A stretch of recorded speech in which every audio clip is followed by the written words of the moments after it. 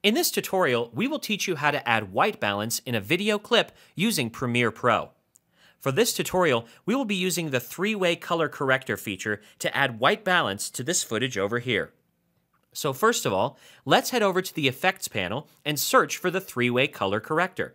Once located, let's apply the effect by dragging it over the clip like so. With that taken care of, you will notice the three color wheels appearing in the Effect Controls panel over here. The one on the left will affect the shadows in the video, the one in the middle will help balance the midtones, and the one on the right will fix the highlights.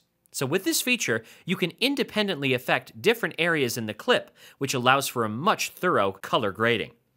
For example, let's pick up the Highlight Eyedropper tool and move it to the Program window. Over here, we will select the area in the clip which has pure white color in it. As you keep using the eyedropper tool, you can see over here the color that has been selected. Similarly, we will pick up the Midtones eyedropper tool and select the midtones that we need to fix.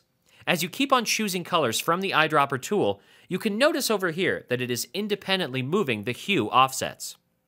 Following the same pattern, we will pick up the Shadow eyedropper tool and select the color on the screen accordingly. If we move down, you can see the Levels option over here. Using this slider, you can darken or brighten up the midtones according to your requirements.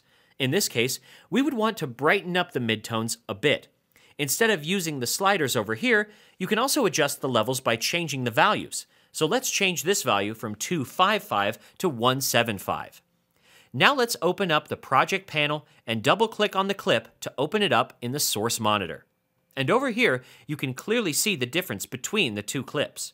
This is the original clip, and this is what it looks like after adding white balance. Let's move back to the Effect Controls panel, and over here you have the Saturation option.